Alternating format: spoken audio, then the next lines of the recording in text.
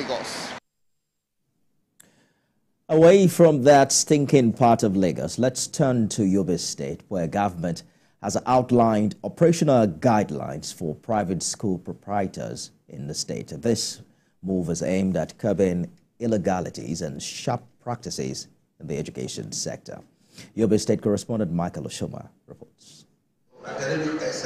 In a meeting with the State Commissioner for Basic and Secondary Education, Sani Idris says any private school owner who go contrary to the new guidelines will be dealt with in concordance with the laws.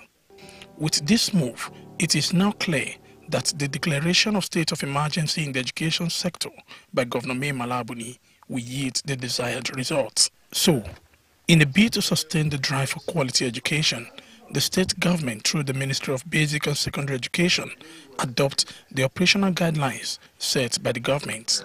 Addressing the private school proprietors, the State Commissioner for Basic and Secondary Education warned against flaunting the guidelines. Another pressing issue in the state is that of private schools operating without license, which the Commissioner frowned at.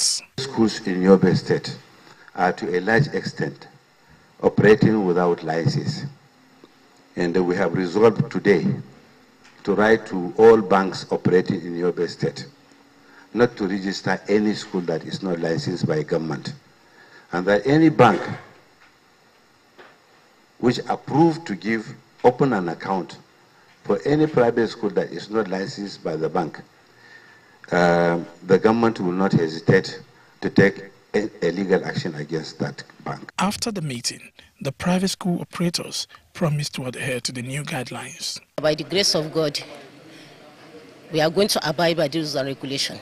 And we pray all the promises he made for us, we pray that he make it a reality. What the commissioner has said has favored me and has favored everybody.